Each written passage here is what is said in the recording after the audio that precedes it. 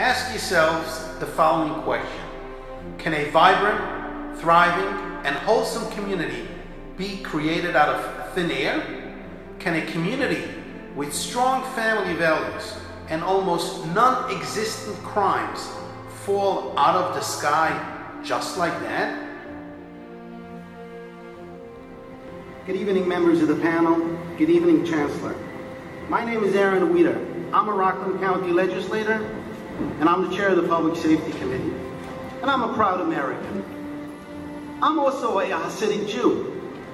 If you were to believe the naysayers, I, as a Hasidic gentleman, could not have possibly achieved any accomplishments for the mere fact that I grew up Hasidic, attended Hasidic schools, and graduated from a Hasidic institution in Brooklyn. The naysayers would have you believe that our Hasidic child is neglected, is denied a basic education, will grow up unable to fend for themselves or their families, will not be able to find a job, nor contribute to society, and will not interact with the general population. Ladies and gentlemen, this is absolutely, unequivocally not true.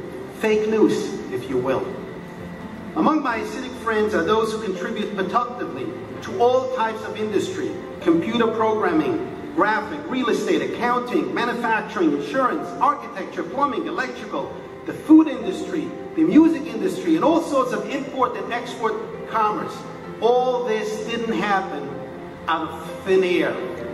As a beautiful tapestry is confirmation of the talents of a master craftsman, as a standing skyscraper is evidence of a solid foundation, so is a flourishing and prosperous community indicative of a sound, strong, and good education of its youth.